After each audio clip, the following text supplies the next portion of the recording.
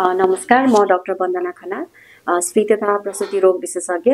अहिले म summit health care and hospital private limited Paris बस पार्कमा काम गरिरहेको छु एज अ अब्स्टेटिशियन एन्ड गाइनेकोलोजिस्ट। मेरो एक्सपिरियन्स भन्नुपर्दा मैले 2011 मा इन्डियाबाट एमडी गरेर आएको हुँ।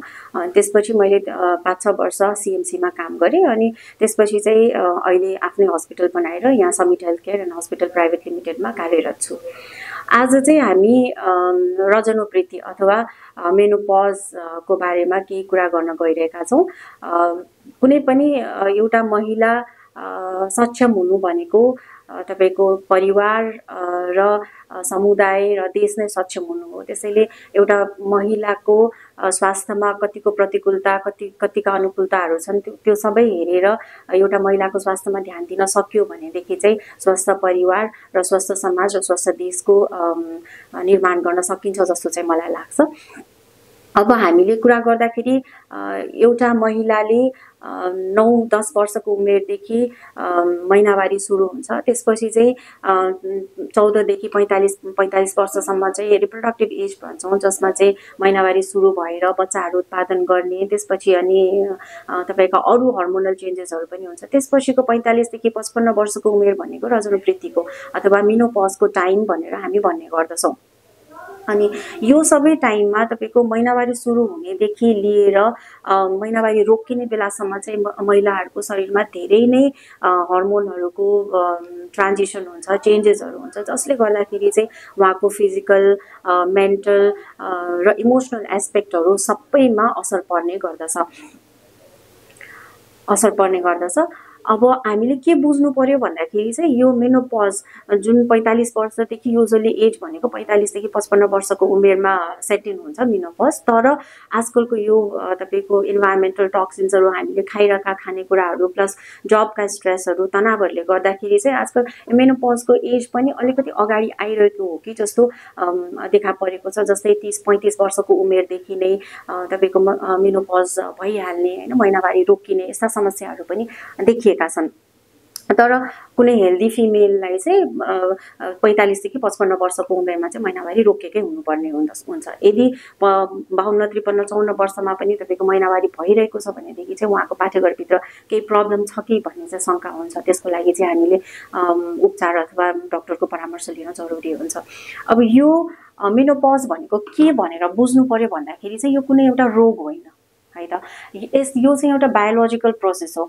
जस्तै महिनावारी सुरु हुने, बच्चा पाउने, त्यसपछि तपाईको महिनावारी रोकिने भनेको एउटा महिलाको लाइफमा हुने एउटा बायोलोजिकल प्रोसेस हो।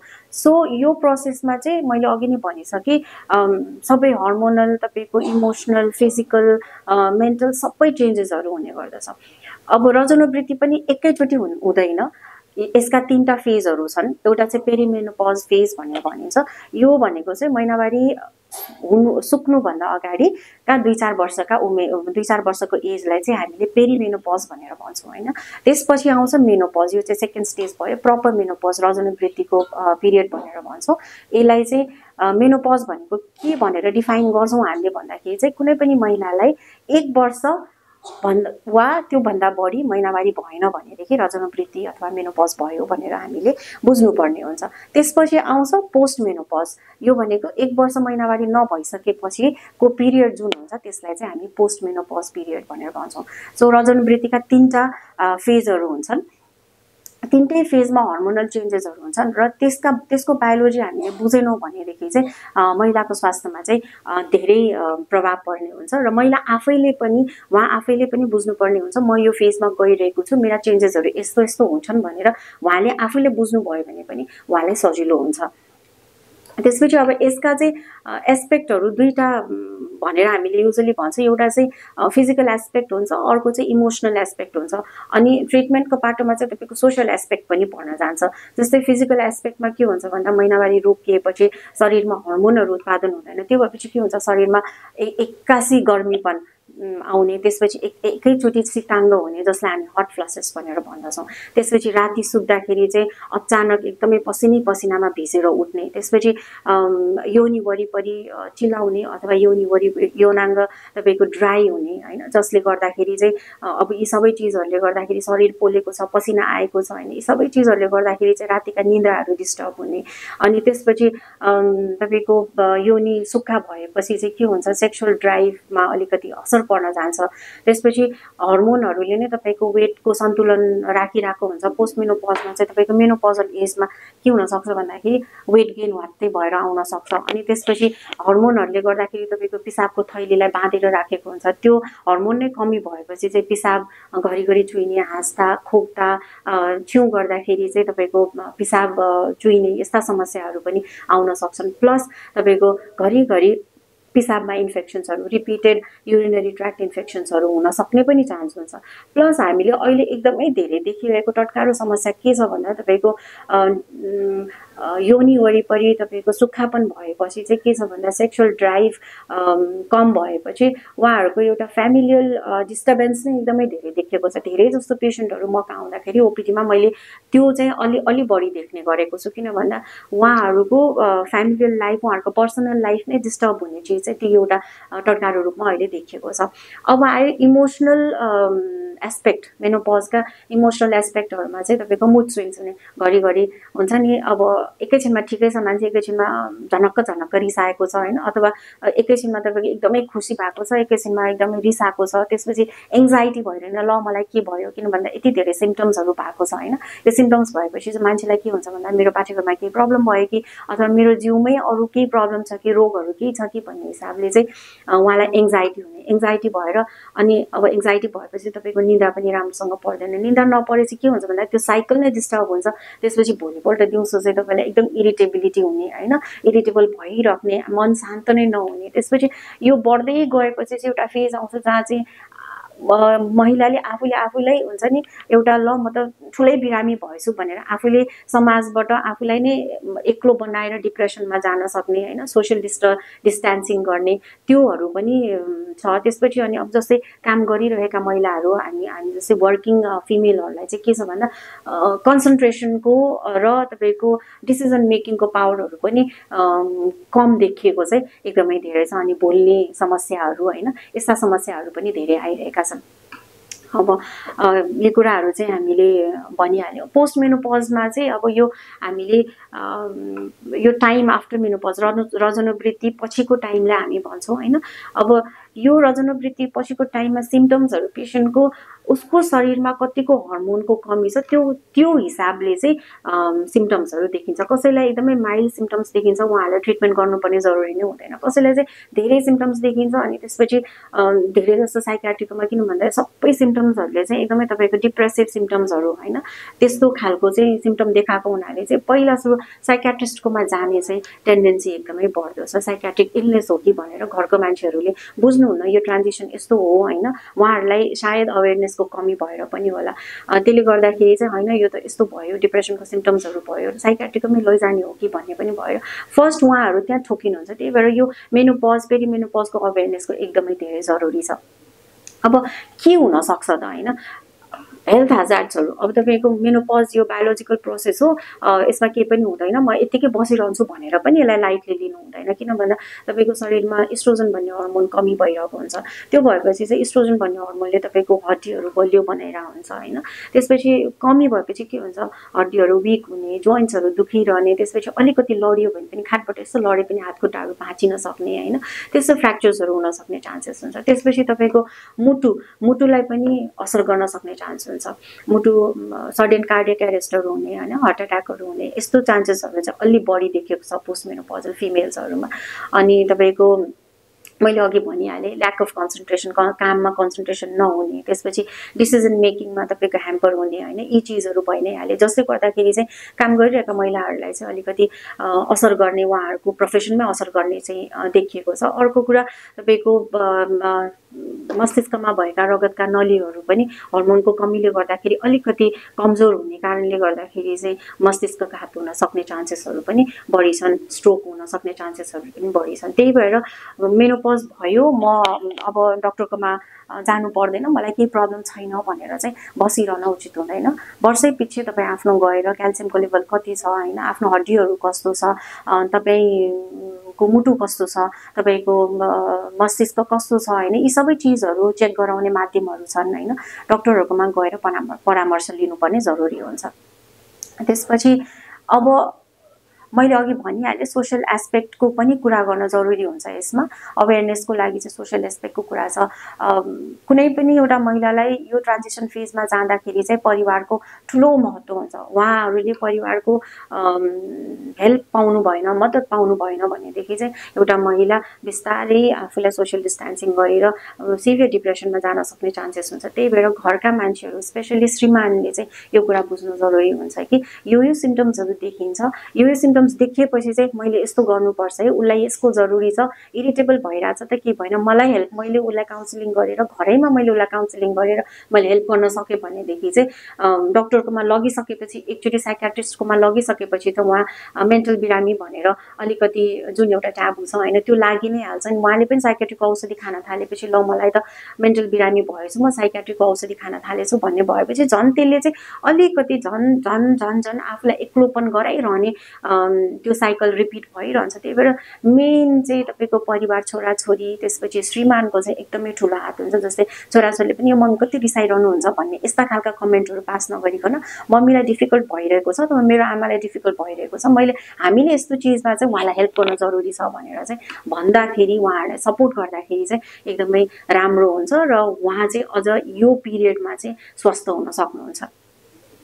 अनि अब म्यानेजमेन्टका कुराहरू आउँछन् हैन। म्यानेजमेन्टका कुराहरू गर्दाखेरि चाहिँ एउटा चाहिँ तपाईको नन मेडिकल म्यानेजमेन्ट र मेडिकल म्यानेजमेन्ट हैन। मेडिकल म्यानेजमेन्ट भनेको चाहिँ अब डाक्टरकोमा गएर भयो। त्यसपछि नन मेडिकल भनेको चाहिँ तपाईको डाक्टरकोमा नगइकिन सोसियली के गर्न सकिन्छ अथवा आफ्नो खानपानबाट कसरी गर्न सकिन्छ हैन, त्यस्ता कुराहरू छन्। सुरुमा त खानपानबाटै कुरा गरौँ। खानपान र लाइफस्टाइल मोडिफिकेसन। अब मेनोपज भइसकेपछि मैले अघि नै भनिहालेँ क्याल्सियमको डेफिसियन्सी हुन्छ, हड्डीहरू तपाईको कमजोर हुन्छ। त्यो भइसकेपछि चाहिँ खानेकुरामा अलिकति ध्यान दिनु पर्यो हैन। रेगुलर एक्सरसाइज गर्नु पर्यो। जस्तै यो सोयाबिनहरू, त्यसपछि भटमासहरू भएका, सोया भएका चिजहरू चाहिँ अलि बढी खानु पर्यो, किन भन्दा त्यसले चाहिँ शरीरमा एस्ट्रोजन भन्ने हर्मोनलाई अलिकति बढाउने गर्दाखेरि चाहिँ सोयाहरूले चाहिँ अलिकति राम्रो गर्दछ। त्यसपछि तपाईको हाई डायट, फाइबर डायटहरू खानु पर्यो अनि त्यसपछि लो फ्याट डायटहरू खानु पर्यो हैन। अनि राम्रोसँग सुत्नु पर्यो, किन भन्दा तपाईले एक्सरसाइज गर्नुहुन्छ, एक्सरसाइज गरेपछि थाक्नुहुन्छ, थाकेपछि चाहिँ तपाईलाई राम्रो निन्द्रा लाग्छ हैन। दिनभरि यतिकै बसिराखेको छ, काम पनि गरेको छैन, एक्सरसाइज पनि गरेको छैन, खाना पनि जस्तो पाए त्यस्तै खाएको छ भनेपछि तपाईको शरीरमा त विकारहरू धेरै उत्पन्न हुन्छ।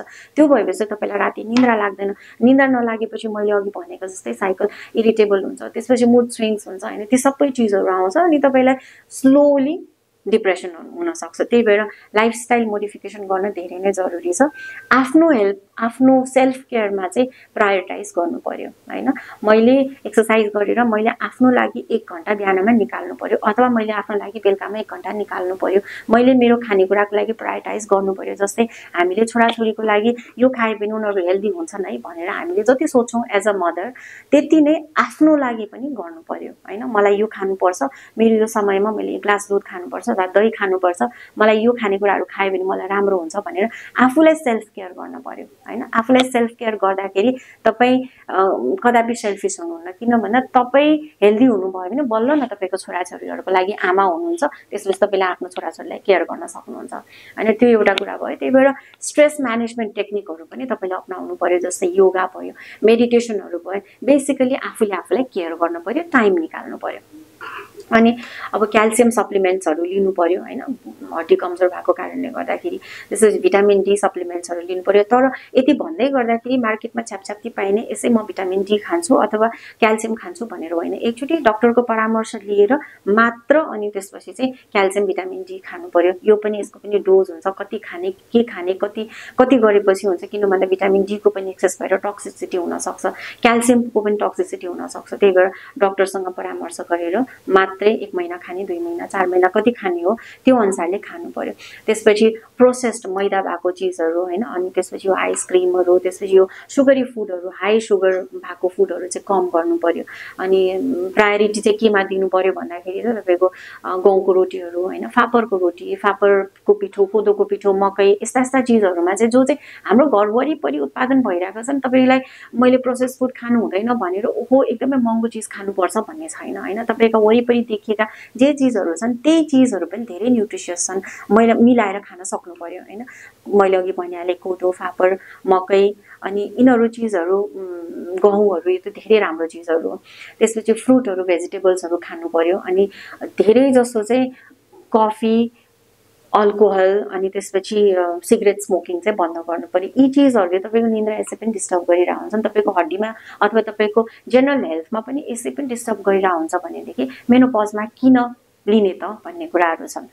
अब आयो अर्को सेल्फ हेल्प ग्रुपहरू हैन। अब त्यसको अवधारणा चाहिँ नेपालमा खासै अहिले छैन। सेल्फ हेल्प ग्रुपको अवधारणा चाहिँ विदेशतिर धेरै नै छ। जस्तै मेनोपज सोसाइटीहरू हुन्छन् हैन, मेनोपजका क्लबहरू हुन्छन्, मेनोपज भएका फिमेलहरूको क्लबहरू हुन्छ, उहाँहरू त्यहाँ जानुहुन्छ। त्यसपछि आफूले गर्ने एक्सरसाइजहरू हो कि के गर्ने हो हैन, सबै गर्नुहुन्छ। अनि त्यसपछि आफ्ना आफ्ना समस्याहरू भन्नुहुन्छ। त्यो हुँदाखेरि म मात्र होइन रहेछु है त यो प्रब्लमबाट गुज्रेको, उहाँलाई पनि त्यस्तै हुँदो रहेछ, उहाँलाई पनि त्यस्तै हुँदो रहेछ भनेपछि चाहिँ उहाँलाई, त्यो फिमेललाई चाहिँ यो रोग होइन भन्ने चाहिँ अलिकति कन्फिडेन्स हुन्छ हैन। अनि त्यसपछि चाहिँ अरूले कसरी ट्याकल गरिरहेछन् भन्ने कुराहरू पनि बुझिरहेको हुन्छ।